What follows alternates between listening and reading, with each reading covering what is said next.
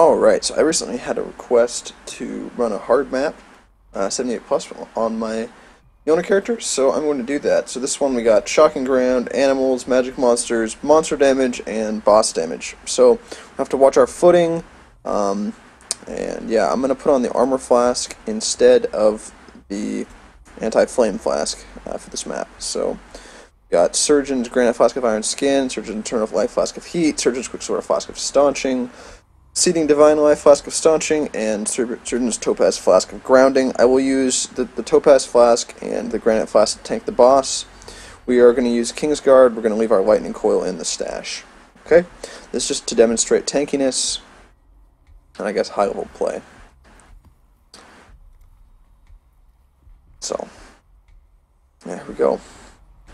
Also, it's in situations like this, typically, I mean, I may not even need to run Blood Rage just to keep myself from taking some extra damage. So you don't necessarily even need to run Blood Rage at all.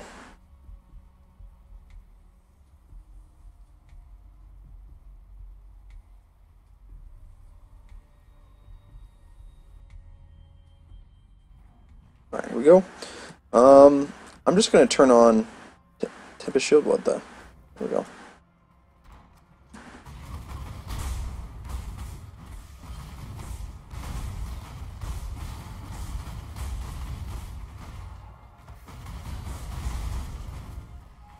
We're just gonna not run Blood Rage because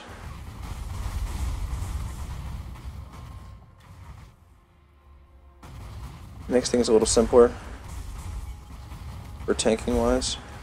And I mean, you can run it if you want. It's just a matter of preference. I've been leveling, and I have no intention of dying on this map.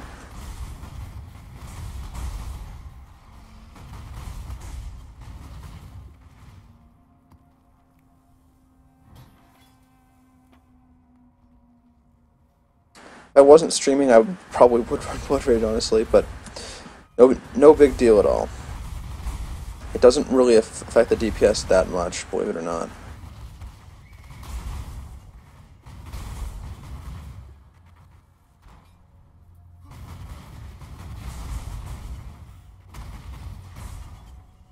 Another thing that you can use if you're ever afraid of any monsters on a map is you can use the superior lob range of the Molten Strike projectiles to avoid getting into direct melee combat.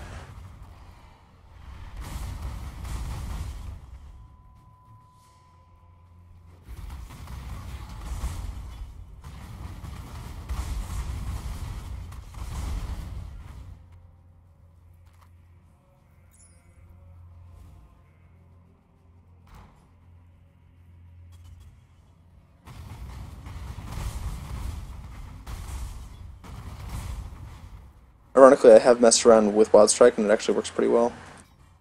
Just not very good against single targets. Saw that gem on there, maybe want to talk about it.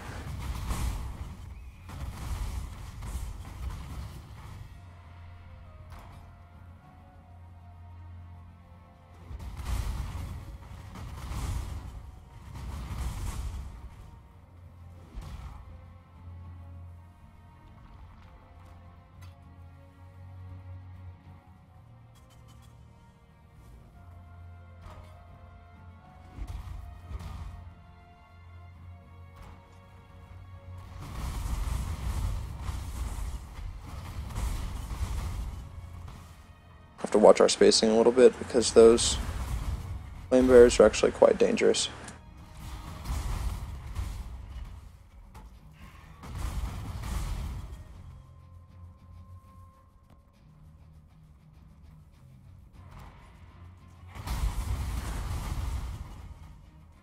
First sign of Goatman.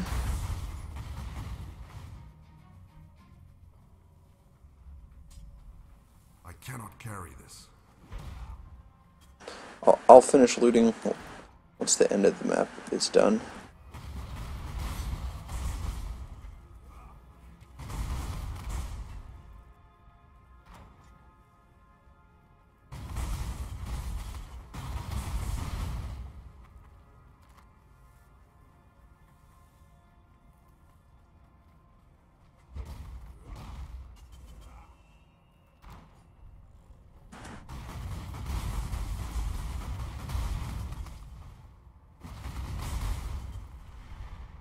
As you can see, we have no problems with DPS on the 78 map.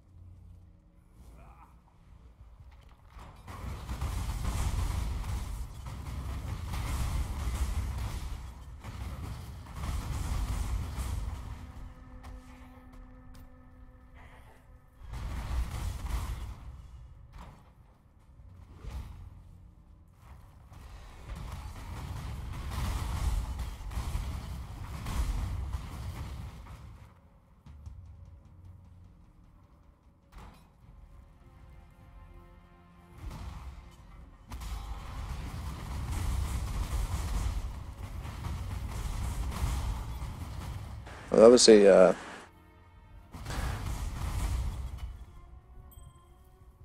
pretty hard hit from Volatile Blood there, but not bad.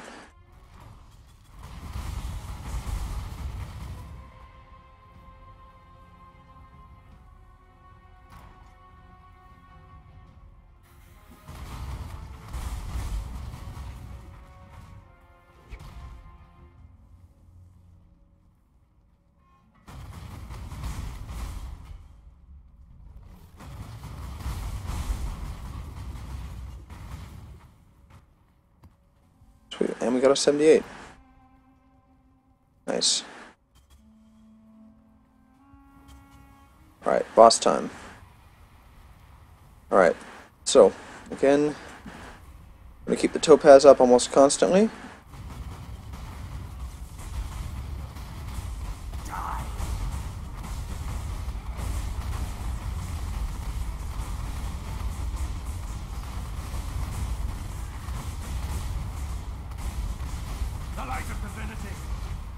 Make sure I can see there, and he's into phase 2.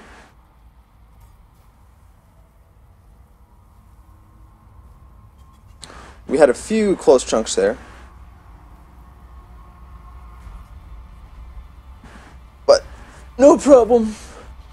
Even with stacked monster damage and stacked boss damage and attack speed.